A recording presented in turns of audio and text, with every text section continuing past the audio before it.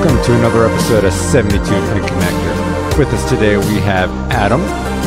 Hey, hello. Josh. Hello. And myself, finally back, Eric. Welcome back, Eric. Hey, Eric, what's going on? It's nice to have you back. It was a long 2 weeks. I will say that for damn sure. So you came back and we lost another. I think we're just going to start trading off. Yeah. I'll leave next if you want, and we'll find. Yeah, and Tom can join in next time. See, if I understood right, the board reconvened and realized that they weren't getting the earnings still. So they decided a new experiment was, fuck Tom, let's see bringing Eric back helps. One of these days, we'll get this shit right. But until then, this is the cast you got for this week. But in all honesty, Tom is a little preoccupied this weekend. Still some hangover from the move, some stuff he had to take care of. So once he gets that all taken care of, we will be back to possibly a 4-man, 3-man, other group, but everyone will be back. And we'll just start winging the shit from there. Yeah. How have you guys been this week? Been doing some good shit? Yeah. This week has been about the same as last week. Pretty easy. The project we're working on at work has been wrapping up more or less, so it's been pretty easy. And I will take easy days every day if I could. Easy is good. How about you? It's been really quiet, really easy. I'm actually for the next month I'll be home alone, so super quiet, doing the bachelor life of work, beer, video games, sleep. Excellent. That's I like 3 of those things a lot. Yeah, I don't mind the work thing too much. I enjoy the people I'm around, which helps. That's good. Yeah, that's real good. What sucks is I wanted to get fishing involved, but most of my fishing shit is still in Ohio and hasn't been shipped back yet. Really? Oh, why? Wow. Why? You've been out there for quite some time now. No. I shipped it back to Ohio for this last trip I was on. Oh, gotcha. And I was driving a car that couldn't handle all the shit I had. So I couldn't get it back to FedEx. So some family's taking care of that for me, and I'll hopefully have it in the next few weeks. You would pack well for a trip, I guess. Or I guess. Yeah. You don't pack well? I don't know. Either way, you pack a lot for trips. Yeah, let's just put it this way. I had 50 pounds worth of equipment that I couldn't bring in my fucking flight. So I had to FedEx it and then all my poles. Yeah, Josh, you might not know this about Eric, but he is the most fisherman guy. This gentleman has created his own lures to use. Oh yeah, he's really deep in, definitely all in on the fishing wagon. Yeah, I'm an unbalanced individual. He watches it on TV. Oh, you watch it? That's I watch the tournaments. It's fantastic. Excruciating. For the record, you watch golf, so that's fair, right? I'm not alone. Dobby is out here, one of the fans of 72 and one of our mods. He is also a fellow fisherman who will watch the tournaments. So fuck y'all. I'm not alone. I had a friend that did the tournaments. He did tournaments for years, and he got really good at them. He did quite well, but I don't think he fishes as much anymore. Oh, yeah. Really? Anyway. Yeah. Sweet. But anywho, yeah. So my week's been super light, easy. What about you, Josh? How's your week been? Pretty good. Getting geared up for RLCS. Got to clean the house, make sure Dad doesn't think we're a slob. so we're getting geared up for that. We have usually pretty busy. Just really, really good so far. Just kind of gearing up at work, getting really into what's going on. So intense so far. Yeah. How far away is that now? Another month? No. It's not next weekend, but the week after. Yeah. Oh, no shit. Yep. Yeah. So Dad, less than 2 weeks from today. Yes. RLCS is starting. Yeah, we'll be sharing a room shortly.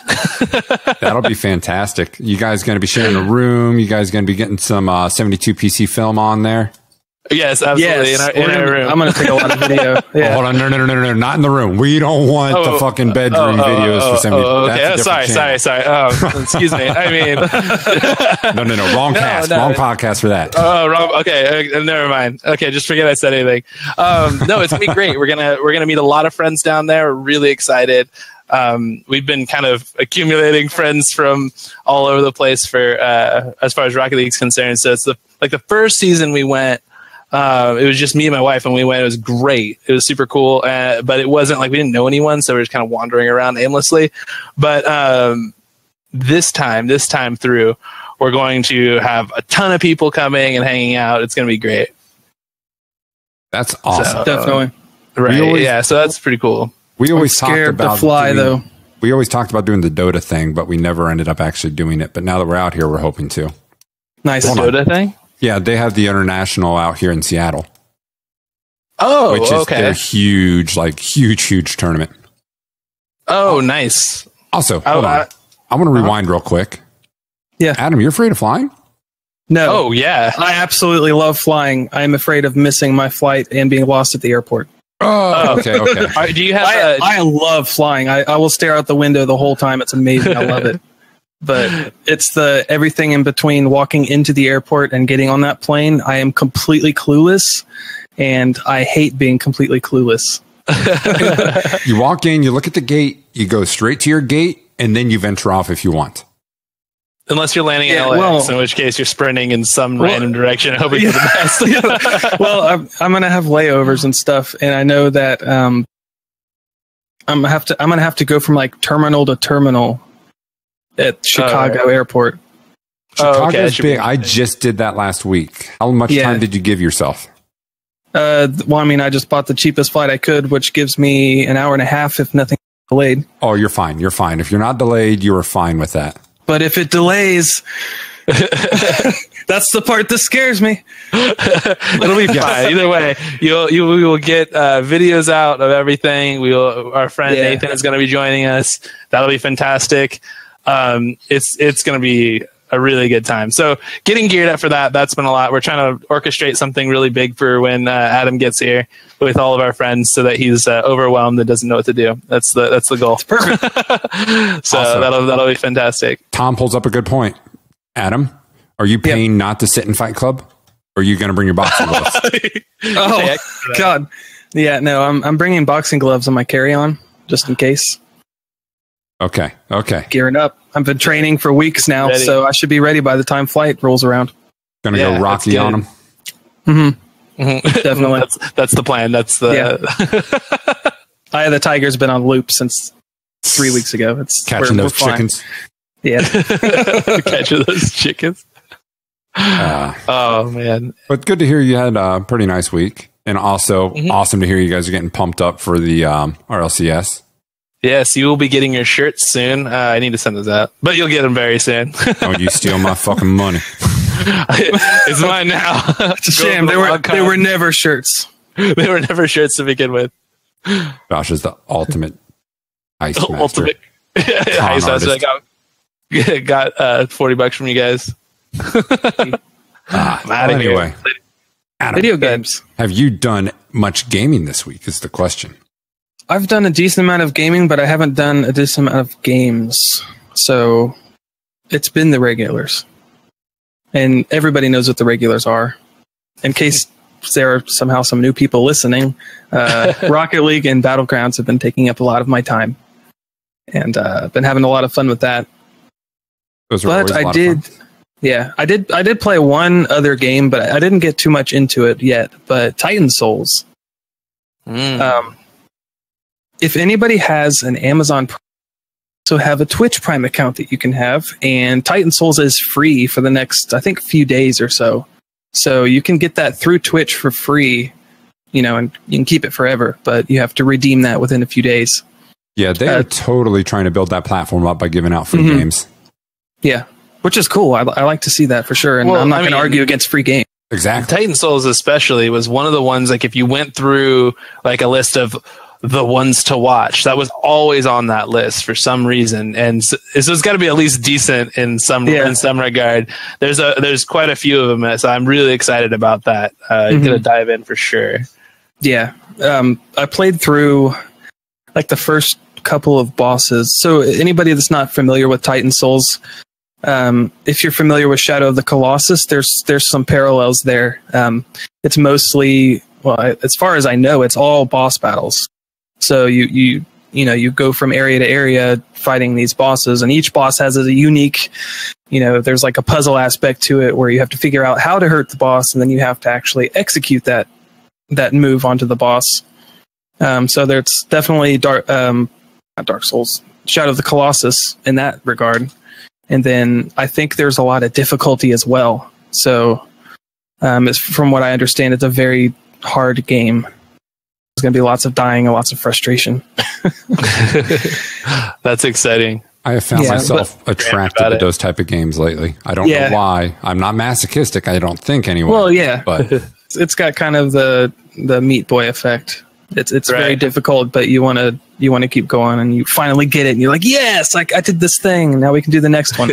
I say, is it small enough chunks where the difficulty doesn't set you back a lot, and it just makes you sit a long time at one small spot? I mean, it's literally you're walking from area to area fighting bosses. So if you die, you just fight the boss again. It's not like there's it's that much like Shadow. Right. At a glance, yeah. Okay. At a glance, it looks a lot like Monster Hunter. So like you'd have there's like one guy you have to deal with, and you have to figure out how to deal with them. And then when you're done dealing with them, then you're done, and you move on to the next guy that you have to figure out how to deal with. Mm-hmm. So it's a lot like that in one way or another. At least that's what it looks like. You a Monster Hunter guy, Josh? Oh, dude, Monster Hunter's my thing. Me and Shane used to play that one a lot, pretty much every single day. Got really, really into it, and then never played it again. I played a lot of Try. That happens with games. So I played a whole lot of Try, but then I bought Generations and just haven't put the time in it like I thought I would. Well, right now we're waiting on Dauntless. We're pretty excited for that one. Hopefully it's as good as it seems. Dauntless it seems like Monster Hunter. It is just Monster Hunter, like a next gen Monster Hunter that, from a different developer. So we have our fingers crossed. We don't know a lot about it. The trailer for it looks dumb. When I first saw it, it looks awful. Well, I saw it initially. Okay, so I saw the non-gameplay trailer for it, and it looked awful. And I was like, oh, okay, whatever. I moved on. And then Shane brought it up to me again. He's like, hey, are you looking at Dauntless? I'm like, oh, okay, I'll look at it again. Let's see. And I saw a gameplay of it. And I'm like, oh my God, this looks amazing. Because the gameplay actually looks really fun. So we'll see. So it's a 50-50 and that's pretty good as far as games are concerned for me. I'm fairly cynical when it comes to games. Nice. But from what I've played so far, it seems cool. I like the art style. It's that kind of retro pixely top-down view like Zelda. But the pixel art seems really cool. It's got some non-pixel-ish stuff in it, I think, at some point. There's a little bit of 3D or something. I'm not sure how that all works. I'm not too far into it. But I seem to remember seeing a screenshot. It kind of reminded me of like Futurama, how it's a cartoon, but then there's those shots of the ship and like CGI 3D whatever. So I'm kind of worried about that a little bit, but I haven't like I said, I haven't gotten to that yet. Yeah, I'm excited to keep playing through it. I'm definitely excited. I'll probably end up downloading it tonight, if for no other reason, just to have it in case I want to try it later. Yeah, definitely. No reason not to. It's free. Free is free. Free is the best price. For anyone who doesn't know yet, this you do have to download the Twitch app, which is actually kind of weird. It's more of a like a launcher. Yeah, it's like a chatting client, and it's kind of like a little mini Steam. So I found it really strange that you can't use Twitch itself through the Twitch app. Maybe that's something that you're gonna see later on. But yeah, the app just a heads up. The app is still in a beta state, and it's just like I said, it's in its infancy, and it seems like they're trying to combat Steam possibly. And I think once they integrate the streaming features, I think it will stand a chance. I mean, with the streaming aspect of it, yeah, I'd say so. I mean, it would be nice to have a nice little handy application to to watch it through, because sometimes I don't want to watch it through Chrome or whatever. Well, just imagine being able to launch your game and then click a button to stream. No OBS, no anything. It's all right there in the same platform. As a streamer, that's awesome. Oh, are they actually trying to integrate like a... No, I'm just streaming program into on what it, this could be. Oh, okay. I mean, if you're going to launch games and you're a streaming platform, right. I mean, it's a natural I wasn't sure what all goals they had for that. Right. I mean, even if it does well, you're not going to pull people off of Steam necessarily. Oh, no way. And if they do, that's a huge, like, that's way in the future. But that's a beast. We just need something to compete with Steam, even if it doesn't beat it. Just bring in some new ideas to help get Steam to bring in some fresh stuff. Right. Without competition, things can grow stale. I mean, it has competition, that's for sure. I mean, it has Uplay. It doesn't have good competition. No. Okay, it has a lot of publisher-based competition. Publisher-based can never compete with Steam. Yeah. Well, you also there is also the what's Galaxy. The indie platform? There's an indie platform just for like indie games, and there's that one you barely ever see it, and then there's a number of them out there. It's just unfortunate that the Steam has the monopoly over everything for as far as that's concerned. Most people are going to use Steam. None of them have the power where Twitch has Amazon. So if they wanted to, and Amazon, from what I understand, has a little bit of power. Yeah. Well, they've got just a little power. What Deluxe just said in chat is GOG. They just updated Galaxy is what they're calling their platform. Oh, really? Right. Okay. So you have GOG, and then I think like Green Man Gaming, Humble Bundle, but those aren't like launchers; those are stores. Yeah. Right. And the one Tom brought up, I don't see too much, but GOG, the Galaxy one, is I think going to be the next possible thing to compete, because a lot of people know GOG and like GOG. If they can actually keep up what they're doing on their storefront and get matchmaking and some small light stuff like Steam has, I think they can compete. People like GOG. People like DRM free. Yeah. It's true. Well, anyway, that was a nice little tangent. Adam, was there anything else?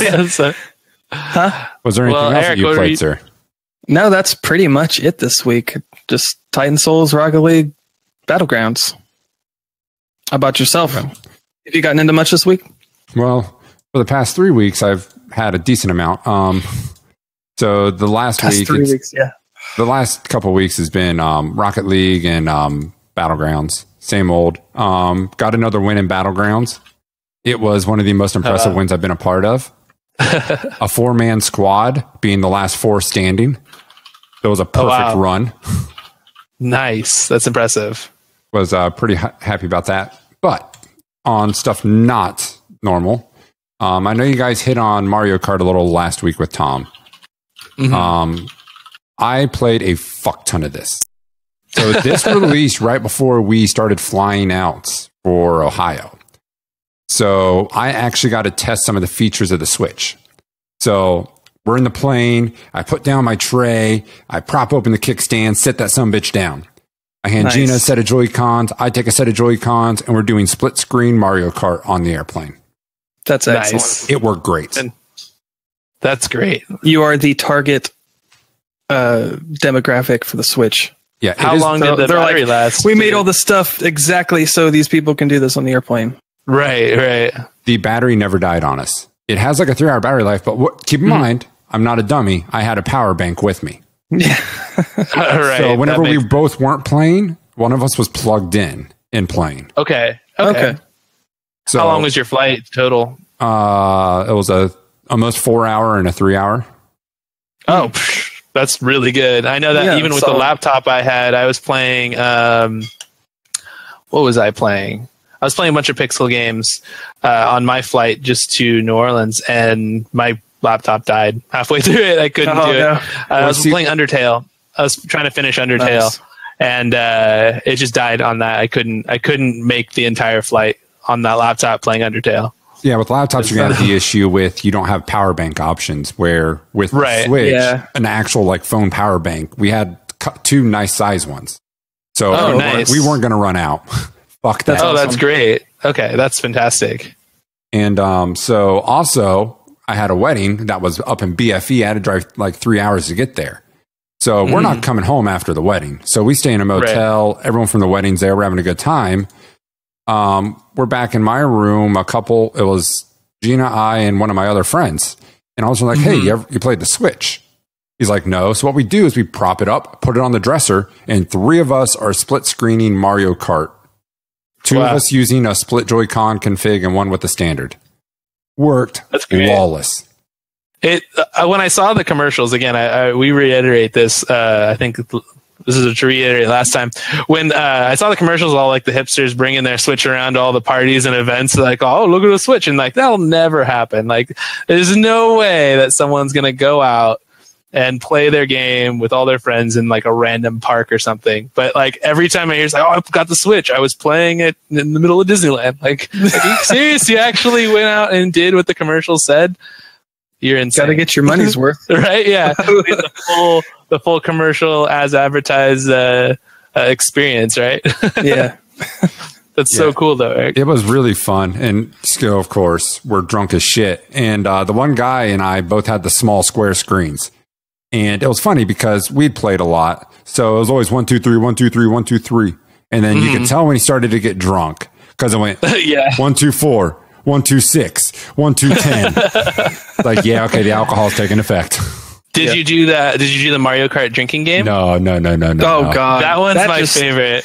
That sounds like a bad time. For anyone that doesn't know what the Mario Kart drinking game is you have whatever you're drinking next to you and you start the race, and now you can't drink and drive, so you have to pull over and take sips and then drive.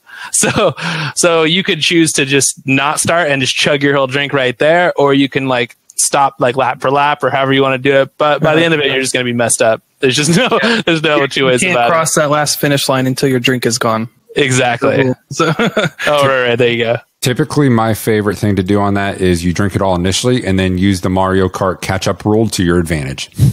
Oh, that's a good idea. That's a good point. Unless you turn catch-up off, which is an option. Oh, they do that now? You can do that. That is an option. And it is brutal if you're any good at it. No one will ever catch you. It's just not possible. Especially like, wow, you're hanging all the corners. Everyone's like, yeah, that's just not happening. I didn't know you could the blue shells instead of them. Yeah, I didn't know you could turn that off. You can, yeah. There's like a whole purist mode you can do, like turning like collision and everything off. It's pretty. I was going to suggest a hardcore mode of that game where you just use Gran Turismo instead, but I guess you just play Gran Turismo. It's all realistic kart physics and stuff. Yeah. It's like or Forza. I guess Forza would be a better. You take a jump and like your suspension explodes. You're like, oh shit! Chug. Yeah, and then I had one other game I actually played this morning. Everyone I play with is East Coast still. So when some guys said they wanted to try out the new Rec Room mode at 9 a.m., I had to set a fucking alarm for 5:30 to be able to play with them. Jerks. But Rec Room is a free VR game. We've talked about it a lot. One of the best things going on VR platforms, Vive or Oculus. They have a new Quest mode. Which what it is everyone, there's different laser guns and you're picking it up and you're all working together to fight these robots off. And you're walking through this stage, different things, and you're dodging and you're ducking and you're throwing grenades and you're shooting them. It is so fucking good. It is the best experience I have ever had in VR. It is just really good. That's awesome. So like if you get shot and you're down, it's just one hit, you're down. Your teammate can teleport over to you, give you a high five, and you're revived. You pick back up your gun and you go. And for your guns, like sick. You have a clip, you shoot, and you have to manually pull back or cock the bolts or reload the clip on all these weapons. You have to do something to reload them after so many shots. And that sounds like a lot of fun. It's a teleport-based movement, but you also have your real space movement that you can do. So to go cross big spaces, you teleport to cover, and then you can actually move and crawl. And literally at one point, that's kind of cool. One point, I was on my knees crawling around this cover, shooting these robots blind. That's great. The gun across. That's awesome. They can shoot the gun and disarm you too, so you have to be a little careful with it. But that's so cool. So fucking good. If you ever get a chance, it's free. If you have a Vive or VR or Oculus, pick it up. It's fucking awesome. If you don't and your friend does, tell them you're going to get them a 6-pack of beer, enjoy yourselves, play that a little bit. Fucking awesome. You need to play this. Sounds good. Awesome. Josh. I'm going to have to go to my friend's house. Hello. What have you been playing? Oh man. So I've been playing a lot of Rocket League for sure. Just got the new Mantis car, which is a nightmare to get right now. You have to get you have to get this new car out of these crates, which is sucky. I'm not sure I 100% agree with that decision to put cars in the crates. Absolutely do not. I don't mind all the vanity stuff, but any cars, I don't see the reason to put them in crates. Especially, or I may just be bitter because it's the only one I've actually wanted. The one good thing is you can get that same exact hitbox somewhere else. So it's not like it's a unique hitbox that you have to get through the crates. Yeah, but then I don't get to wear my Wii beers, which absolutely need. Can't wear it. Yeah, I need to look amazing. Rocket League is 70% fashion and 30% game. It's true. They don't call it fashion league for nothing. Where's the flaming? I mean, I thought it was like 29% flaming, 1% game. No way, dude. It's like 90% fashion. Notice how the percentage is going up as we speak. Yeah, that's because the items there's more and more and more items. Yeah, I think there's almost 500 just rims. Really? Yeah, that many? Yeah, if you include all the different colors, right? Oh, that's true. I have my spreadsheet right here. Yeah, there is currently 483 possible rims, including the colors, which is quite a lot. I have 345 of them, so I'm. How many do you have? Oh, nothing. Did I say something? Say that again. 345. Damn. Yeah, that's impressive. Yeah, that's a lot. But anyway, yeah. So I got that. That's been really good. Played some. We have Board Game Mondays. We played some more Overcooked, which was amazing, and we actually got our stream to work finally on the PlayStation. So if you watch some of that. Right, yeah, you can hear my friend throwing the controller because I was trolling him in the background. He was not happy because in Overcooked, I don't know if anyone's played it. I'm sure some people have, but essentially it's serious business. Yeah, it's a cooking game. You're a short order cook, and you're trying to put together orders and fulfill them in an allotted time. Right, it's great. But you can dash in it. That's like a command they don't tell you. It's one of those. You can dash around, but when you dash, you run into your friends, and when you run into your friends, you can knock them off of the platforms or just push them around. Mm-hmm. And what I did at the start of the game is I pushed him into the corner, right at the start of the round. I pushed him in the corner and pinned him there so he couldn't move. And he got heck of mad and then threw the controller, which happens to be our Rocket League controller. So I'm really kind of been out of that. Mine's messing up on me too. I dropped it in the cable input. I don't know if it's the controller cable input or if it's just the cable's kind of busted now. But if it's not just right in the port, it'll disconnect for a second, and I'll get very mad trying to do something in the game, and then my controls just stop working for a second or two at very inopportune times, obviously. You guys got to take better care of your controllers. Sometimes it falls off the desk. I can't help it. Right. Sometimes it just happens to fall off on its own. I'm not nothing to do with me. It just falls off. I've never thrown a controller out of rage before. It just falls with force. I have. I mean, have you ever played Skate on hardcore mode? No, I've played Skate for a couple hours on the have fun and see how much damage you can do to the guy. Oh, that mode is awesome. Burnout mode. No. Skate on I played Dark Souls, and Dark Souls is really hard. But if you play Skate on the hardcore mode on Skate 3, where they don't, Tony Hawk will lock you to handrails and stuff like that. Mm-hmm. On hardcore mode, it doesn't lock you, so you actually have to physically get there, and then you also have to physically orient your board. And so when you do the beginning levels, it's okay, but once you start trying to get that 100%, going for the hardcore objectives, they're having you do really, really technical things on really small areas, and it's just impossible. I just absolutely raged at that game. I don't think I threw my controller once for Dark Souls, but I absolutely did for Skate 3 hardcore mode. I've never intentionally thrown a controller. Yeah. So I'm the kind of guy that'll just shake my hand furiously holding the controller. There may have been one time when it happened to slip out on the downward motion and bounced.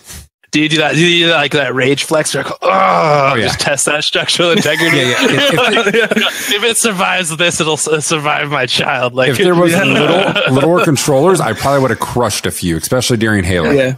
Yeah, that's the one. Oh man, yeah. Well, controllers are pretty solid. I don't think I've ever twisted one in half. That's for sure. What, controllers are getting expensive now. I can't afford to rage throw one anymore. Yeah, they're ridiculous. Yeah, they're like $60 a pop. Oh no, that just can't do it. But some games you absolutely need a controller for. Like like there's certain games. Like I have a controller. I didn't used to. Like I used to be really into FPSs, and like I just don't play certain games without a controller.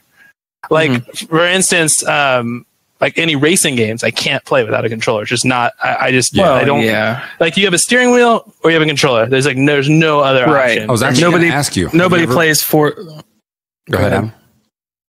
Nobody plays like Gran Turismo or like Forza or something with a keyboard. Like doesn't make any sense. Right? No, that's insane. But have you ever played with the wheel?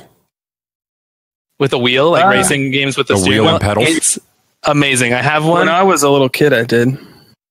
I don't like it. I have one attached to my desk. You don't like it? I don't like it. It feels so much different. So I'm used to playing with a controller. VR. I'm the kind of guy that drifts. It might tap the wall a little bit to get going. So I play racing games like an arcade. Oh, the only racing game I can do with a wheel and pedal is if I go to an arcade and play Daytona. It's the only time it works for me. I am terrible with those arcade games with the wheel. I'm so bad. It's super fun though. I mean, cause especially if you're playing like an arcade game especially, because then you can just like what's a good one, a good arcade one, like Need for Speed Shift or something. If you're coming at like corners, you can just go like you just pop it, you like downshift, like blah, blah, blah, and then you just whip the steering wheel, and you're just taking that corner sideways. Oh man, nothing feels better than that. That's amazing. But like. For instance, like, but going back to controllers in general, like I didn't used to always. Now I always have a controller connected up because, like, well, here I'll give you an example of a situation where, so my wife was playing Shadow of Mordor and she absolutely hated it. It's a really, really popular title. Everyone loves that. A lot of people. Yeah, I've not heard a lot of bad things about. No, I haven't heard anything. But she played it on keyboard and mouse. She said the controls were impossible to understand. She could not there's so many different things all over the place. And she's like, this I can't do. Right. And I'm like, well, most people that were playing Shadow of Mordor play with a controller. You try it again with a controller.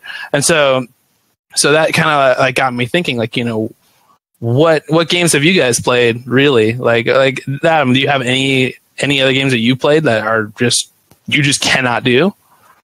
I tend to any games that you can play equally with both. I'll try both and see which I like more.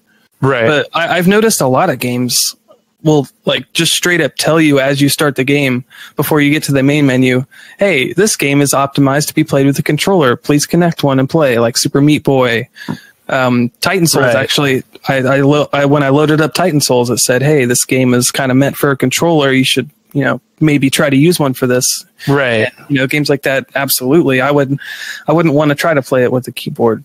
If I bought Dark Souls to play for the first time on PC, I wouldn't even try keyboard and mouse. I would just hook the controller in. I mean, some games absolutely are just meant for that. Yeah. I've always, one game that I like with the controller right now is Elite Dangerous. Mm-hmm. Really? Because I do it in VR. That said, my buddy did what I've kind of thought would be awesome. He's done the whole throttle stick, joystick thing for it in VR. Oh, he went all in, huh? Yeah. Mm-hmm. So, I mean, there's just certain ways that games, yes, you may be able to play them a certain way. Sometimes you just can't. But there's definitely, like you were saying, there is ways a game is better to play. Yeah. And if you're in a flight stick on a game like that, especially in VR, oh my God. I've gotten to the point where almost every PC game I have that can be played with a controller, I will prefer the controller over the keyboard on just about every game except for first-person shooters. Right. Yeah. First-person shooter, always keyboard and mouse. But every other game that I've played recently on Steam that isn't a first-person shooter or like survival horror or whatever, I've played with keyboard. Right. Or not, I'm sorry, with controller. Isaac, I am keyboard. Isaac, controller. Enter the Gungeon, controller. Obviously, Rocket League, controller. I don't feel Isaac is tight enough with the controller unless you have a really nice D-pad to use. See, I felt it was nicer because you can actually move smaller amounts. I don't like joystick directions. I like pure cardinal up, down, left, right. Really? Oh, okay. That's interesting. Yeah. For a bullet hell game, that surprises me because you get more control with the stick. Right. I can see that too. You get more freedom of motion. I feel you lose precision though, and I prefer precision.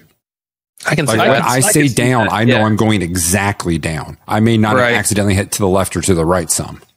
Yeah. Oh, okay. And diagonal, I guess you could, for sure that's exactly 45 degrees diagonal. Yes, it's exactly what you're intending. Which actually, for Isaac, there's a little trick where there's spikes on the floor sometimes, and sometimes they're like checkerboarded or whatever. And there's a lot of situations where it's like, oh, okay, well, there's this item inside these spikes. Do I sacrifice my health by running over the spikes to get that item? But there's actually a little trick you could do is if you weasel your way, through the corner, between the corner boundary of two spike blocks, just perfectly 45 degrees up, you'll bypass the spikes and not get hurt. Right. That's super interesting. So in that situation, keyboard is objectively better. You can go that pure 45. If you line it up right, you can literally run straight through. Huh. That's pretty crazy. That sounds like a speedrunner tactic right there. Yeah. I mean, I swap out for games like Grand Theft Auto. Like I have I have my controller hooked up ready to go, but I'm, keyboard and mouse, and as soon as I get in the car, I pick up my controller and I'm driving. Absolutely. I can play those either way. Especially, I used to only be a mouse or not controller with it, but because of Saints Row, I adapted the keyboard on them. Oh, I never played Saints Row on console. Oh, okay. Oh, that's true. I always like on those ones. If I get in a car in pretty much any game, I want to be on a controller because I really like racing games. I really like driving games. So I like to have that same feel back. It might come down to just what I'm used to, what I really like. But like that, the hack and slashy. But like, what I'm starting to realize is like, so when the ones that absolutely have to, like, there's the ones that are like kind of back and forth where you have like, okay, well, yeah, I can see pros for this and I can see pros for this. But the ones that feel like you absolutely have to are the ones that have a lot of control and you have to be really organic with it. Like something for like Dark Souls, for instance, like you have all of these things that you can do, but it's faster and more effective to do it when it's all right there, right here in one little spot. You can reach everything. Yes. Multiple button presses at the same time kind of thing. Right, exactly. Yeah. There's a few things like you could do when you got really deep into Dark Souls, especially like early stages Dark Souls 1.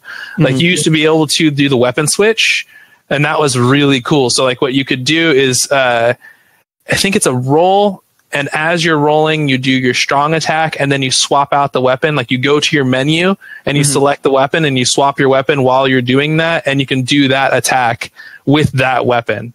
So you can have like a scimitar that has like a really flashy like 100 hit combo thing. But you could do it with the Great Club.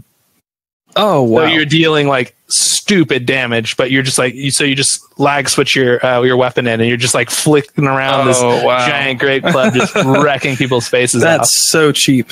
Yes, it's cheap, but it is so hard to do. Yeah, it is really, really hard to do, and it's very rare that you get someone that can actually pull it off. When they pull it off on you, you're just like, tip of the hat, man! You won that round. Well done.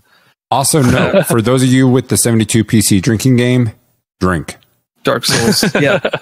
No, but it's interesting when you say that any games that have a lot of control, because everything is right there on your controller. I could see that for sure, because on keyboard you have so many more keys and they're all close together on a big flat surface. It's easy to miss a key or hit the wrong key because there's a bunch right next to it. If you fat finger it or whatever. But also, keyboard has a lot more keys. You're not going to run out of keys for controls. Think of a game like Arma 3, for example. Right. there are so many fine controls because it's kind of more of a simulation kind of game instead of an arcade shooter.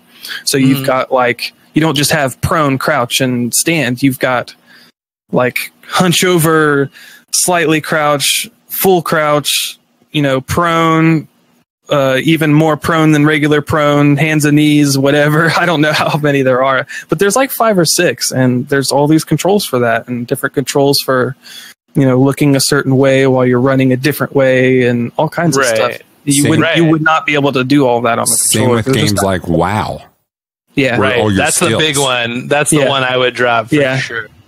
You have your whole spread there. People even add extra keys to their keyboard for that, and there's special controllers that have extra keys on your mouse. So the keyboard just wasn't enough. We need more keys. Like the mice with the 9 buttons, the 9 thumb buttons on the side. Where if you go to press 1, you're actually pressing 4 of them at once. Yeah, I guess. Right, there's also RTS. I think is another big one for computer, where there's only been one good or 2 good adaptations I've ever played for console. Tom Clancy's End War, which used a way ahead of its time voice control, which was awesome. Yeah, definitely. And then but without the voice control, that would have been rough. It would have been rough, but it's doable because it was a slower pace.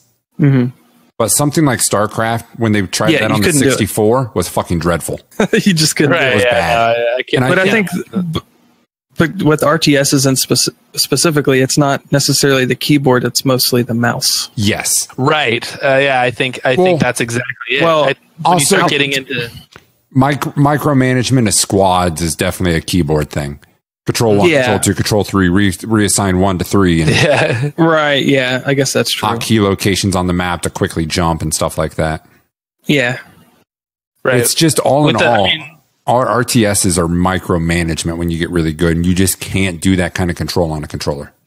That's true. Absolutely true. I think most of the games that really call for a controller that work best are the games that need the analog input, the gradual... it's not all 0 or 1. It's, anything in between 0 and 100 or whatever. Games like Rocket League. Right. Anything where you need that more control from the analog sticks, I think, is really the only games that are objectively better with the controller. Well, because mostly it boils down to preference for most of it. The same can also be said with the joystick, though, because of fighting games. Right. Games you want that joystick, like Mortal Kombat, Street Fighter. You don't want to play those on mouse and keyboard. Well, keyboard, because there would be no mouse. Right. Well, I think that's really what it comes down to is rapid button firing versus like really precise clicks and motion. You know what I mean?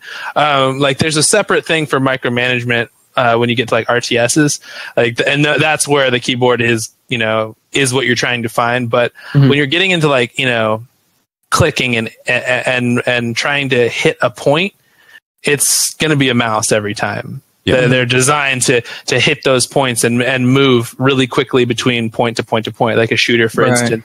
It's really just navigating to an icon and clicking on it, that icon being someone's head, right? Yeah. And whoever can get to that point faster wins, right? That's what that is. But when you come down to something like a Dark Souls or a Rocket League, for instance, you have, there you go, you drink twice.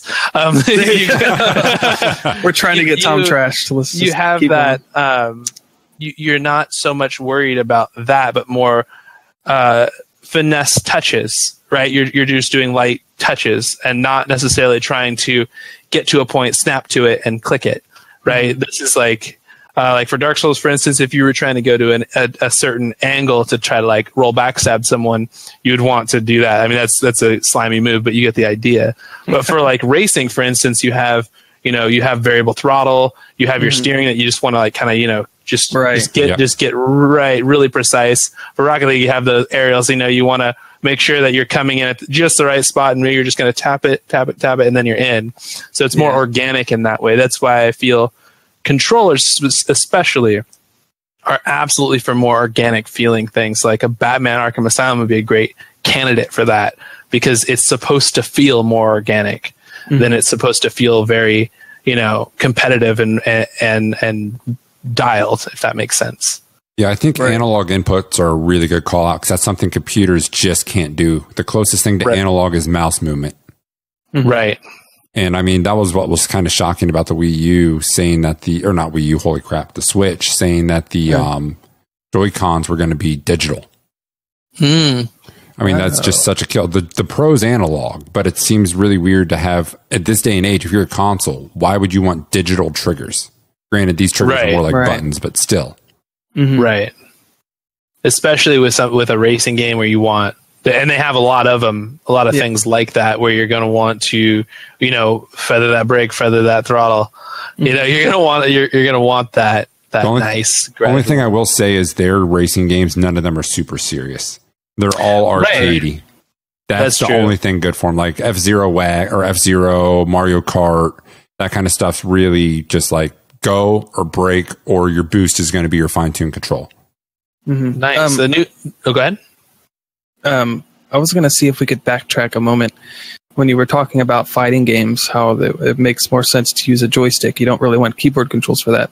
But I've never really been into fighting games, so why is that the case? Because it would seem to me that if you have these hard inputs, it would be easier to do, combos and things like that because you've got these, specific. It's like it would almost be like typing at that point. So for me, I grew up learning fighting games on a Sega. I was a Mortal Kombat kid all the way through. To me, I found there's moves where you have to sweep the directions. You have to go back diagonal, down forward diagonal, forward. And you can do that on the D-pad, but the Sega had it nice because they had more of a divoted in controller where you can just kind of roll.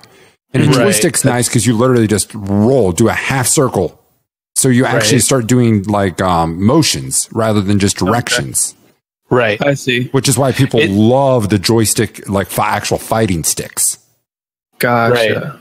Actually, that makes a lot more sense. For some reason, I was always thinking, I wasn't taking into account the diagonal. You're thinking motions. Precision. I was thinking, back. down, right, left, right, A, or whatever, and stuff. Right. Like that. Yeah. That would be so much easier with like a D-pad or a keyboard. But yeah, I guess that makes more sense with the sweeping motions. Oh, yeah, I fucked up a ton of fatalities because of that stuff. Yeah. But for the actual fighting, it's really nice. Yeah. But I'm a fighting game noob. But I'm glad I asked. Thank you for clarifying. It would be nice if they kept the statistics showing how many fatalities you failed. Oh God! Like if you high punched Katana in the face rather than rip her spine out. Like how many times have I failed this move in particular? Like slap someone or just the time ran out. You're like, left. Oh God! And then the person's like, oh damn it! Like it's been 3 hours. Jesus. Yeah, as a kid, I had a book giving me all the combos, all the moves, all the fatalities. I think up until I was like 13, I managed to pull off 10, if that. Yeah, I mean, could see that. The old fatalities were brutal. It was like a fucking 12-button press combination to be able to do it, and you had to be standing in the just right spot. If you're too far forward, it wouldn't work. Too far back, it wouldn't work. Mm-hmm. Yeah, well, that's not even taking into account like an actual professional fighting game guy, like a guy that has to study these and make sure he nails all of those inputs precisely, or he loses like a millisecond window. He's done. It's over. The and he recognizes when he's in far distance versus sweep distance versus close distance based on how that person's jumping. It's like, how the fuck? Yeah, those people are absolute wizards. I could never get that hardcore into anything. As much as I've played Rocket League, I can't. It's just, that is insane to me. And honestly, I mean, I don't like. I have a friend that got really into fighting games, and he sat there every day in the trainer, checking his spacing, writing down the combos. If anything strange happened or anomaly, he has all of his notes. He's like, blah blah blah. He said he spent more time in the trainer than he ever did actually fighting it. Yeah, I don't doubt it. That's absurd. That's insane, right? Yeah, that's crazy. What was that, Street Fighter? Yeah, well, he played that a lot, but he's the one he's currently in. I think he's ranked pretty high in, like 4th in the world. Blaze Blue. I am not familiar with that. Yeah, it's essentially kind of like a Street Fighter, I would say, something along those lines. But then again, someone might be like, oh, because the fighting game. God, how dare you? Fighting game can be. To the superior Street Fighter. That's like calling a Chevette a fucking Monte Carlo. Wow, that right? Yeah, no, absolutely screwed. All credibility is in the toilet now. But you get the idea. It's kind of like that, not like so it has like a lot of buttons. Yeah. I was always more of a Tekken guy myself after I grew up. I like those combo flows a lot better. But either way. Was there anything else you've been playing, Josh? Yeah, so I played a lot of Overcooked, but a lot of what we play is board games. We play a lot of board games over here. We have Board Game Mondays, and so we're playing one called, I think, one we played last time was King of Tokyo, which is fantastic. Are you guys familiar with any of these board games? No. Okay, King of Tokyo is great. You play a monster, you're in the city, and you're fighting essentially the other monsters. So each player is a monster, and then you fight whoever's in the city, and the city fights everyone else. Oh. So yes, so it's really, really good how that all plays out. We're thinking of maybe we can show how that happens, but it's quite good. But anyway, that's pretty much it for me as far as the games I've been playing. Okay. Yeah, I haven't done much board gaming since, I'm out here now. I don't do any, but... All right. Well, with that, I think we have a little bit of news we can get into. Yeah. There's actually been some really interesting stuff. So last year, IO Interactive released the newest Hitman game. Everyone was kind of upset when it was announced because it was, hey, this is going to be episodic. We're going to release new stuff and update it, blah, blah, blah. And everyone has a bad taste in their mouth because of episodic. This thing comes out, it fucking nails it out of the park. It's fantastic. Everyone loves this game. Well, Square Enix decides, you know what, you didn't hit the marks we want. They're dropping IO Interactive. Oh, so no. And after they've already started to invest money into season 2 material. Wow, vicious. The kicker on it all, it's really weird. Hitman, super big IP. I mean, in the gaming industry, it's one of the well-known ones. Square Enix is letting the IP walk with them. Wow, that's insane. Especially about how much hype the last one got. Yeah. Right. And the great thing for IO Interactive, anyone that picks them up, they'll have the Hitman franchise on their backs. And actually they'll have the whole engine they made for Hitman and be able to automatically start bringing in money for episode 2. This is really good for really both parties, not necessarily Square Enix. That's their own personal thing, but IO Interactive still has the IP, so they've got something that can attract other publishers. Yes, that's the key. You know, they're going to have to find some funding, otherwise they might have to stop development on whatever they're working on right now. But they have that IP to market themselves to get that funding. Yeah, it's interesting, especially. It's just really good, I think, in my mind, for a development company to be able to come up and work with an IP and to have that feeling that if things go bad, my publisher is going to let me keep this IP. Yeah.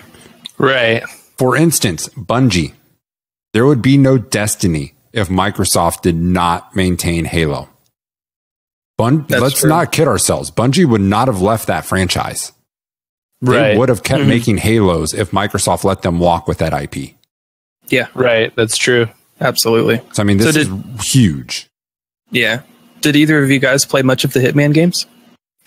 No. I used to play I played the older ones. I didn't get into the ones after they drifted into like the later consoles. So I played a lot of the PlayStation 2 one, and then... Okay. Have you played a lot of them? Have you checked them out? Not much. I had Hitman 2 on PlayStation 2. And then I played a little bit of the other one that came out. I think it was for PS3. I can't remember, but I haven't played much into them. They're actually pretty difficult. Right. They're really, really fun parts. You have to. Yeah, they're really fun, stealthy. Yeah.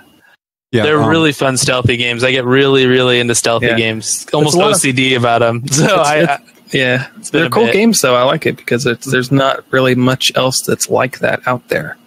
Right. One of the podcasts I listened to, Giant Beastcast, they gave this their game of the year.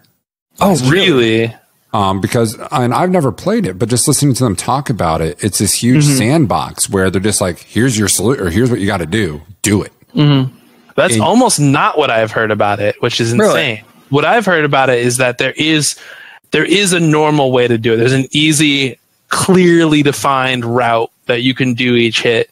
But there's other weird things you can do outside. So like really the main way to do it is like it's all set up for you. You could pretty much walk this like really well paved trail. If you want to do anything else, you actually have to go out and do that separately and build it all up yourself almost. Right. So it's a little bit more of a pain in the ass to go the roundabout way.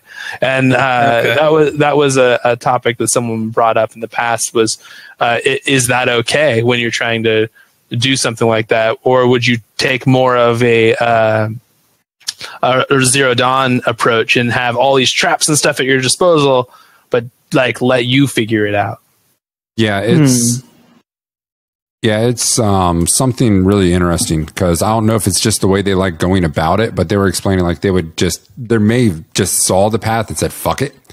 Like they were doing really weird things, like they're taking an axe and they're just chucking this axe at people to kill them and stuff like that. And I think part of the appeal of those games is that you have that freedom of choice to determine how to go through the level. And as long as those clearly defined paved pathways, the right way to do each level, as long as that's not the only way to do it and that you can still improvise and make your own plans through each level, I don't think that's necessarily a bad thing as long as it doesn't take away from that. Yeah. Right. Absolutely. It's basically giving the player the option. Like, how do you want to play it? Do you want to, for people who might think devising your own plans and doing this crazy stuff is too much, and they just want to go through the game and experience each hit and maybe see the story or whatever, you could take that easy route. But then the people who want to get all hardcore into it can still do the cool stuff. Talking about hardcore into it, have you guys ever looked at Stealth Gamer BR? No. Stealth Gamer BR is fantastic. If you guys have not looked at Stealth Gamer BR, do yourself a favor and actually watch those videos. He does the most epic playthroughs of like Dishonored, Fallout, Far Cry. He does these he uses everything, all the different tools the developer has given him to do these kills. He uses everything, and it is the most impressive playthroughs I've ever seen. That's awesome. Just take the time and do it. He's using all these powers and the physics of the game in order to really pull off these amazing things. And it just shows you how open these sort of games are. He does Hitman as well. So nice. So give him a go. Nice. Yeah. And one other thing I will call about Hitman that was good, it's going to be gone now, but they had, what they call it, a roaming target or something like that, where randomly, like for a month, they would put some random person in the map and say, your new hit is this guy that's never been on the map before. Oh, that's cool. Awesome. So an elusive target is what they called him. Okay. So that that's concept is really cool. I like that. That's cool. That's really cool. Fresh. They were saying what you would do is you'd play the game for a couple weeks, get used to it, and then you'd wait for the next episode to launch or something else to happen, and then you're good.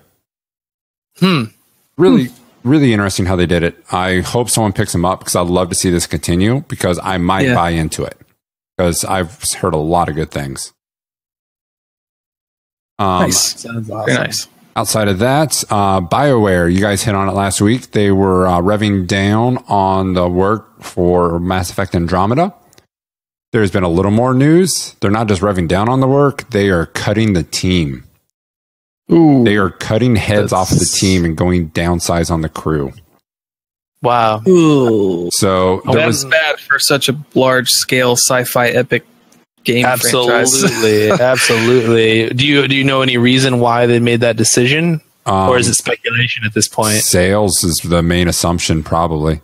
So the one thing is, this game, in an interview prior, it was announced that this is to be a one-off. This was not supposed to be a series. But I think part of what happened is, I mean, they say that, but in all honesty, if it sold well, it's going to be a fucking series. There's no doubt. Well, yeah. With all the outcry and how bad it was, I think they realized how hard it was to do what they initially did in the first two. And the third sold off the value of the first two.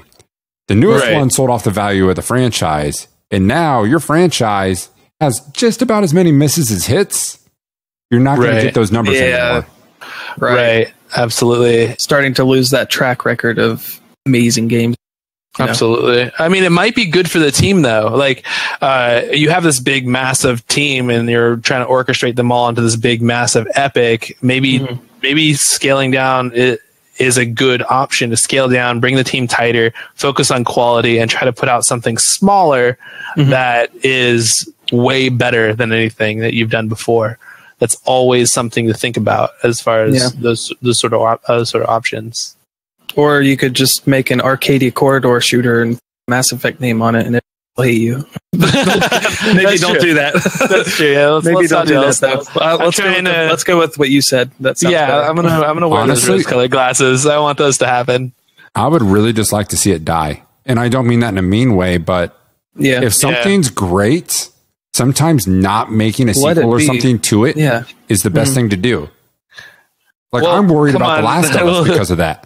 The Last of Us is perfect. Yeah. This sequel great standalone game. Yeah, exactly. You're going to taint it if the next one sucks. I mean, you do have Neil Druckmann behind those ones, and he has put out up to, all the Uncharted so far, and those are really good on top of the, and he painted the world. He illustrated the world, illustrated the world out to us through, all four. And they've been all great. They've been all fantastic. Those are the only ones that I'll actually go out of my way to get and sit through. So, I'm looking forward to that though. I mean, I hope sequels. I hope sequels keep happening for certain games, because when they drop off on some, I get needy. I really want another one for, like, how about Skate 4? Come on, EA. Come on. Everyone wants it. It's just it's a pain to see good devs get out of work, but it's nice to see they might actually be putting it to bed. But that's true.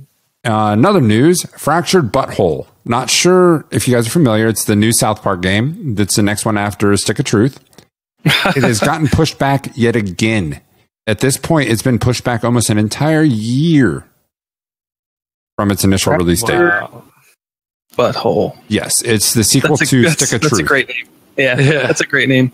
Yeah. The big reason they're saying it might have been pushed back is because Trey and them are actually involved heavily in the story writing. So that's a good sign. That's what happened last time. Last one with the Stick of Truth. They were like, it needs to be perfect. It needs to be perfect. They were really in it. They had they showed the script of all the different pieces of dialogue. It was insane, and they really put their heart and soul into it. And you can watch all the interviews about it, so I really hope they're taking this one and doing the exact same treatment to the next one. Well, I heard some of the interviews about the Stick of Truth, and it's painful because Trey and them don't understand the video game industry. They're used to TV. Right. When they switch dialogue up, it's no big deal. Reanimates. Right. But they're switching up dialogue on a game, and it's taking a lot of rework. It's not a one-day turnaround. It's a week turnaround. Right. Yeah. Exactly. And that's exactly a lot of the stuff that they were talking about in those interviews was exactly that. And just the sheer volume was getting to them at one point. They're like, oh, we want to do this, and we want to do this, and we want to do this, but we can't do it all because it's literally impossible. Yeah. Well, and I think it was Midway was the initial publisher for this, of Stick of Truth. And it took so long, Midway ended up going bankrupt during this. Oh, wow. So it's an interesting thing where had the game not been delayed so much, Midway's may not have went under. Which would have been really interesting, because then that means we never get NetherRealm, which means we never get the DC fighting games. We never get the reboot of the Marvel franchise. All this shit happened because Trey and them don't know how to make video games. Thanks, guys. We appreciate it. No, it's great. No, it's great because it's Midway on their NetherRealm's on their own. It's doing really good stuff. Yeah, but either way. Another really interesting news fact is the April sales numbers are in for the top video game sales. Top, undoubtedly, Mario Kart 8 and Persona 5 are 1 and 2. Big single platform games. It gets interesting when you get down to number 6. Is once again Grand Theft Auto 5. Still one of the top-selling games in the fucking world 4 years after release. What a monster of a game. This game won't huge. die. It really just props on them for this. Well, I mean, right now it's currently sitting on third as far as the most viewers on Twitch. If that's something interesting, it's always up there, and that's contending with stuff like Overwatch, League of Legends, Counter-Strike, and Battlegrounds. It's outclassing Counter-Strike right now as far as most views, and it's an old game. Relatively right. Yeah, and there was one other shocker. Number 10, the 10th most sold game this month, Call of Duty Black Ops 2. Not 3, not Advanced Warfare or the newest one, but fucking Black Ops 2. Why? I don't get it. I think this might finally be a call to Call of Duty fans saying, listen, we appreciate the change, we don't like it. Maybe that's what they're feeling. They haven't been getting the numbers, and I think this is starting to show. So hopefully, I can't remember, not Obsidian, but they knock it out of the park with the WW2 one and actually get the franchise reworked. Yeah. Hopefully, maybe. We'll see where they go from it. I'd like to see another good Call of Duty game, though. I would. I don't hate Call of Duty. They were one of the first ones to force 60 FPS, which is a great feeling. The first time you feel that and see that, and you're like, oh my God, this is different. Right. My first exposure to that was we was doing a LAN and we was playing CSGO, and I had my shitty computer. Then I think it was Adam that just had a nice graphics card. I remember seeing CSGO on your computer. I'm like, oh my God, this doesn't look like the same game. It changes everything. Yeah, absolutely. Now you just need that 144, and then it changes it again. Yeah. But yeah, so I just thought that was interesting. GTA 5 never dies. It's got the online community, as Tom said. It has an online community to rival an MMO right now. It's fucking insane. Yeah. And next on the list, we have a really interesting game. For those of you who like horror games and like history, this has got you covered. I don't really care that much about history, but I love horror games. We have a World War I horror game, Ad Infinitum. Ad Infinitum. Infinitum. Adam, you brought this one up to us. I think you would probably have a couple words you'd like to say on this one. Yeah, well, there's not a lot of information about it right now, but I watched the trailer on it, and this thing looks creepy. First of all, it's in the CryEngine, so it's beautiful. Very, very high fidelity graphics. And it takes place in the trenches of World War I. That sounds insane. Yeah. Go ahead, Eric. I was going to say, the CryEngine's beautiful, but this is grungy. I mean, this is very fucking grungy. It's cool. Dark, it's raining, you're in these dirty trenches, and there are some very supernatural things stalking you in these trenches.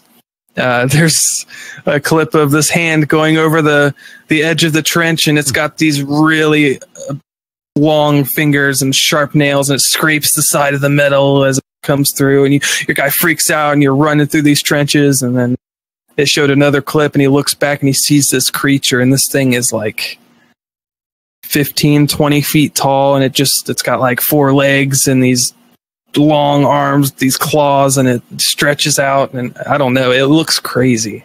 It looks reminds crazy. me of the first time you see, I don't know if anyone's watched the show Falling Skies, the first time you get to see the overlords from Falling Skies. They're these really tall, thin aliens with these elongated bodies. And just imagine that with like these Freddy Krueger hands at the end of it. It was just, oh my God, creepy. Right. I'm wondering if it's just this one creature following you, or a bunch of things, or if your guy's like hallucinating because and PTSD and all kinds of stuff. I wonder how they tie in like a story to that. I don't know. As long as they have trench rats, I'm happy. You guys know about trench rats, right? Rats. Those are the scary. Okay, it might not be real. Someone can cite my sources on this, but I was told that you have the like where you run from one trench to the other. There's that whole dead man area, No right? man's land. Yeah. No man's land, exactly. So everyone's running from there to there, and sometimes they get trapped in like a hole where there's like a big explosion happen or whatever. And then so there's corpses in there. People die in there, and what happens is these rats come in there and they eat the bodies. But again, this is the part where I don't know if it's 100% true. But they said that that something about eating human flesh stopped them from them from not growing, so they just got bigger and bigger and bigger, and they became these like giant rats. Not like 40-story colossi, but right, there are all these giant rats eating people in these trenches, and I'm like, that sounds like cool. A video game in itself. Imagine like going around a corner and then dealing with a trench rat. I mean, it sounds more terrifying than trench foot, I suppose. Yeah. But no, I'm excited for this game. I really like seeing a new setting like this. It's a horror game, but it's not set in an insane asylum. You're not through these gritty warehouses. It's not an old school. It's not a deserted town. It's the trenches of World War I. We've not seen something like this, and I'm really, really looking forward to it. That sounds great. Yeah, I just hope it's not bad. I hope the trailer isn't overwhelming. I don't play a lot of horror games, but I like that this one is more of a suspense than a jump horror. Right. Potentially, you're running through these tight corridors. You're not quite sure what's going to come across. So you're going to have some jump horrors, but it's also a lot of anxiety in it. And I like that. I love that. I love that. It's my favorite type of horror. Those are the ones I really enjoy playing for short periods of time and then never again. I love those kinds of games. The ones that sit with you where you're just like, I'm just not going to go outside for a few weeks. It'll be fine. If you're into horror at all, Friction Games actually does a lot of blog posts on this. And Frictional Games is, of course, the developers of the Amnesia series. They did Soma, Amnesia, and that. And they actually do a lot of blog posts on the design behind horror games and, why they chose to make the protagonist defenseless, how that adds to the horror experience, how pacing works, adding the story. There's all kinds of articles and stuff. It's definitely a good read if you're interested in the design aspect of horror games and what makes games scary. Definitely give those a read. Yeah, it's be interesting. I don't know if they have a release date, but hopefully at E3, maybe some leaks or something like that will come out. We'll hear some more.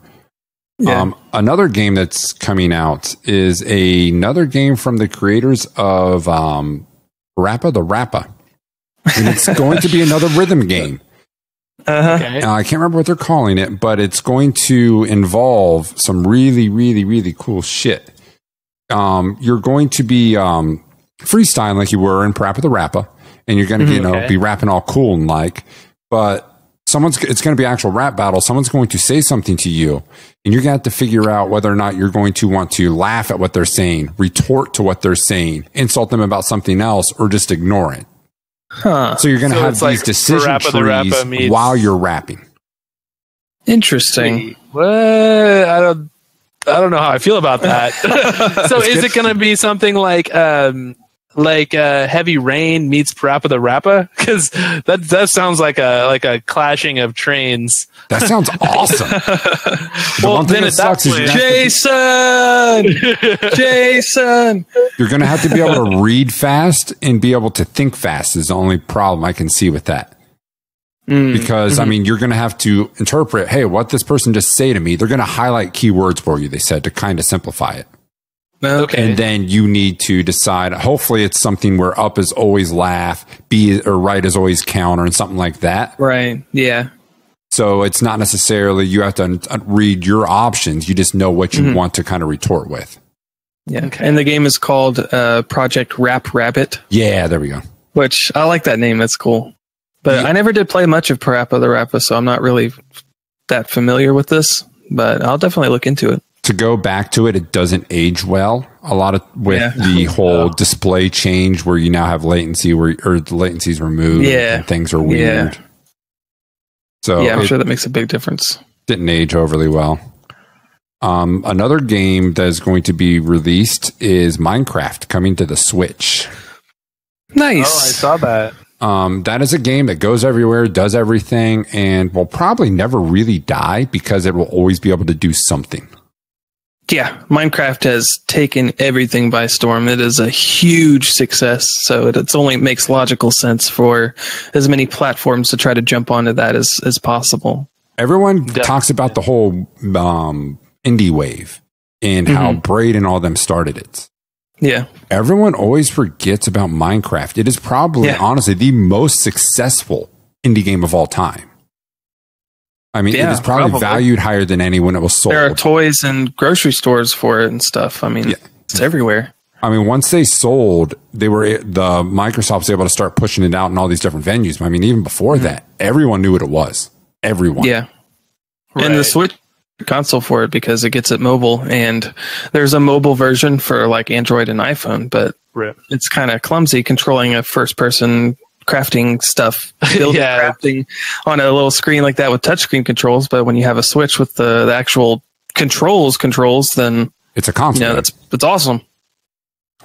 Yeah, I've never really played a lot of Minecraft. I was always a Terraria guy, but it's a good fucking game, and I like seeing the Switch library get bolstered because I like the Switch. It's a good console. Yeah.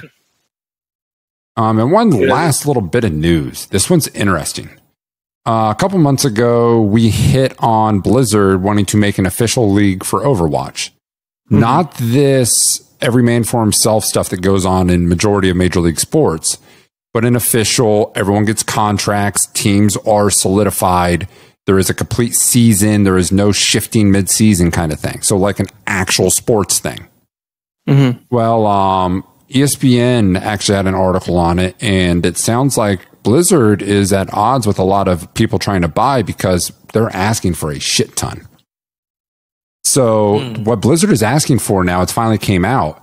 They're wanting every owner of a team to come down with $20 million to buy a franchise. With that, you see no profits until 2021. And that's only if Blizzard clears the amount of money that they decide that they need to clear. And then you get 25%. That is insanely risky. If you sell your team, you have to give 5% of that back to Blizzard, I think it was, of the selling price.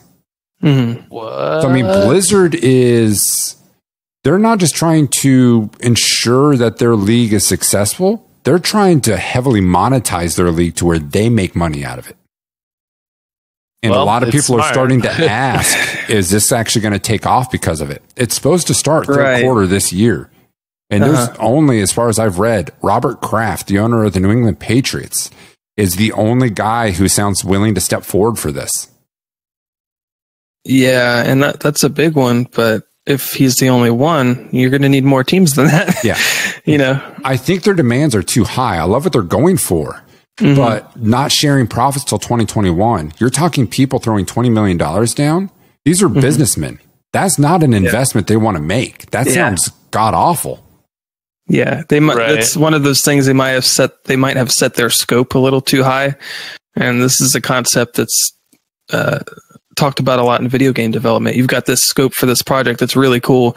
You've got a crafting system and a crazy, story that's dependent on decisions and all these systems and stuff. And then you get down to do it and you realize how much work it is and how much time it takes. And you're like, okay, the scope is too high for what we want to do. And when we want to have this done by, you just can't do it. You have to start cutting things or do this a different way. And I hope that this isn't going to happen with this because, what they're trying to do for the Blizzard or the Overwatch League is really cool. It very much legitimizes esports, and it's kind of bridging that gap between esports and regular sports.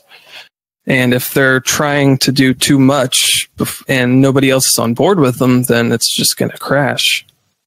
I mean, going into it, though, you have to also know this is Blizzard. It's a Blizzard's giant, right? They know business. They're still around.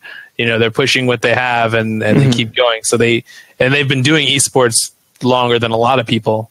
So they know how to make it happen. But so the big question is well, what are they really offering? A lot of things that they're saying are rumors and some of them are facts, and they're not actually releasing the information publicly to people yet about how the ecosystem is going to be broken down and how people are making their money in some way. So I said a lot of things out there are rumors, but they haven't really. I don't know what's a rumor and what's a fact.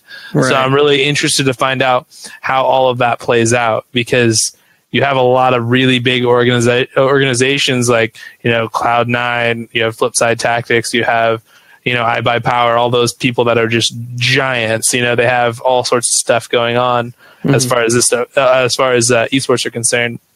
So I'd like to see what they're really offering these guys, because it's business to business at that point. So that no one's going to even hear them out if it doesn't have something reasonable. I don't see this attracting your normal esports owners because of the fact that this is static. This is something, this is new to them. So all current esports are very loose. There is no governing body that says when you set your roster must remain the same from this point to this point to this point. The closest thing to it right now is Valve with the Dota, since they set up the 4 key Dota tournaments. That's the closest there is.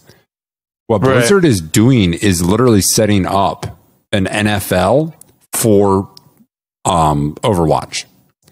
Crazy. And yeah, it's nuts. The only thing is, like you said, to us, they haven't disclosed any of the information on how the people are actually going to get paid. But the fact remains, you're asking for a $20 million investment for something that you're saying you won't see a dime from for 4 years, and that's only if we make our share. Right. It'll never work. That's crazy. That's crazy. We'll see. We'll see. Again, I when you think about someone like Blizzard, you have to think that there's something that they're not going to just randomly come up with some sort of plan where, like, hey, everybody, let's do $20 million. Like, that sounds like a good number. There has to be, even if they are asking that, and that's which it sounds like they are, and it's that steep. There has to be something behind it that they're telling them that they're not telling us, for it to even be considered as a possibility for their, for their economics people to be like, yeah, this is going to work out. This is going to be great. Let's release that concept. It's probably to get the right sort of, the right people involved. If they're setting the price high, they're saying, okay, we need a giant company with a lot of capital that can take this risk that's not going to get paid in 4 years, but we need a company that's big enough that that's not going to be too big of a risk. Yes. So they don't want this to fold. Yeah, absolutely. They don't want these small companies with these small teams. They want these big, giant companies with money they can throw everywhere and really legitimize everything. The only thing I can think of is this $20 million from, I can't remember the number of teams, but it's probably going to consist of salary, venues, travel, and per diem. Right. Yeah. It has to. If it doesn't consist of those, then this money they're asking for is just absurd. I'm sure there's something. I can't wait for them to finally release what they're actually expecting, unless they're just like, tossing out big numbers to get people coming, to get people attracted. But that seems kind of amateurish, a little hacky for someone like Blizzard. The only thing I'll say is Blizzard's never dealt with this. All esports around Blizzard games are through like other companies, not Blizzard themselves. Oh, right. Okay. Still interesting. Yeah. We'll see for sure. That'll be interesting. Definitely. For sure. Well, I think that's pretty much a wrap for what we got this week. Either you two got something else you want to throw in there before we get out of here? No, that pretty much sums it up. We got some follows during the stream. Can we shout those out? Oh, yeah, of course. Let's do some shout outs here. We got Van R. It's hard to read here, but Van R, we know Van R. Thanks for following. Yeah, thanks for following, Van R. Bitch Kitty and Flux RL. Oh, so nice, Flux. If you're still listening, thanks. Bitch Kitty, awesome name, by the way. Yeah, I like it. I like it. And nice, thanks. I think Obamarific is new for today as well, isn't he? It says 19 hours ago. So okay. Well, thank you. During the cast. Streams up. I'll listen to you then. Yes, my apologies on that. But yes, thanks anyway, guy. Thank you all for the follows. We appreciate it and need it. But also, with that, if you would like to add some content to our show, have us talk about something you want to hear or anything of that nature, you could always tweet at us at our Twitter at 72pcpodcast.com, or, oh my God, at 72pcpodcast on Twitter, not a .com. That'd be really kind of weird. if you're listening live and you would like to go see any of our old shows or some of the reviews we have up, we're trying to add more content, but we're really lazy bastards and we're being really slow about it. But you can catch our YouTube channel at 72 Pin Connector. We do have a website. It's just pretty much a meta of all of our podcasts. You can stream from it, all that fun stuff at 72pinconnector.com. And I think that's all we got for you this week. So, till next week, game on. See you, everyone.